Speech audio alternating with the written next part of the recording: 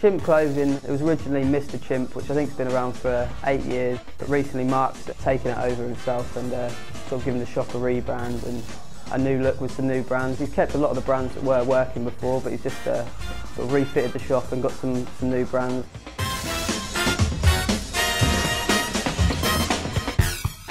Dissizit, Rebel 8, Crooks and Castles. He's just brought in Converse shoes.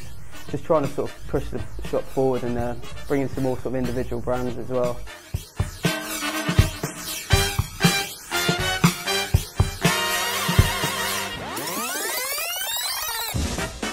Just try and keep the sort of scene fresh and not where everyone wearing the same stuff, which you often see in the high street. Just trying to be a bit more individual, not walking down the street and seeing someone in the same shirt as me or going out and seeing someone in the same exact outfit.